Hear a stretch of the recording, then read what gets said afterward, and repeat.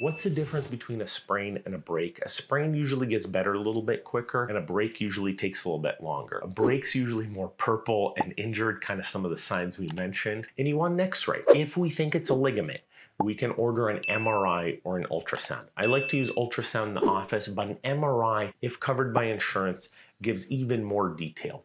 If we think it's a break, but we have a hard time seeing the break, especially in the ankle, a CT scan is a great option. If the bone is dislocated, so if something's like really bent like this, the rules are 2 millimeters of bone dislocation or 10 degrees of angulation, or a crack through the joint. If you're cracked through the joint, any of these joints, so even the big toe joint, that may warrant surgery.